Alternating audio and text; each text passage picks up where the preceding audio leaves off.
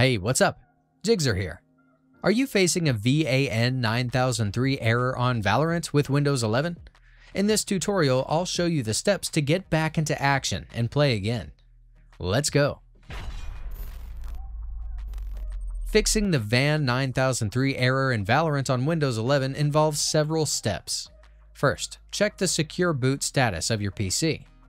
Therefore, press the Windows key plus R to call out the run box. Type msinfo32 and press Enter to open System Information. Check the BIOS mode and secure boot state information. If an error occurs when trying to launch Valorant on a Windows 11 system that is already running, it could be related to the game's anti-cheat system Vanguard, which requires secure boot to be enabled. Next, check for available updates to upgrade to the latest Windows 11 version.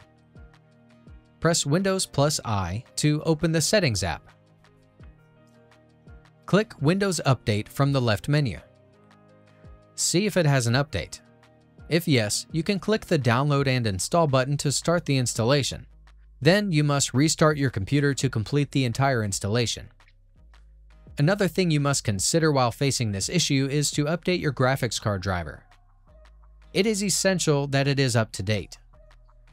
To do this, input Device Manager in Taskbar Search and open the Configuration panel.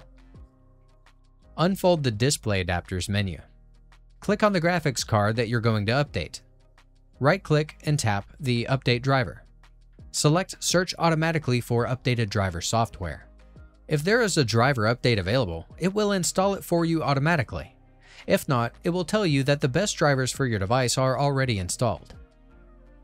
Running Valorant with administrative privileges and in compatibility mode for Windows 8 can sometimes resolve the error by providing the necessary permissions and compatibility settings. After finding the executable file or shortcut file of Valorant, right-click and choose the Properties option from the pop-up menu. In the Properties window, click on Compatibility. Under the Compatibility Mode part, check the Run this program in compatibility mode for box to go on. Finally, click on Apply and OK buttons to save the change and exit the operation. If all else fails, a fresh installation of Valorant might resolve the issue. Uninstall the game through the Control Panel or Settings.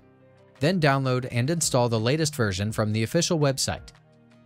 You can click the tag in the upper right corner or find the link below. That's it.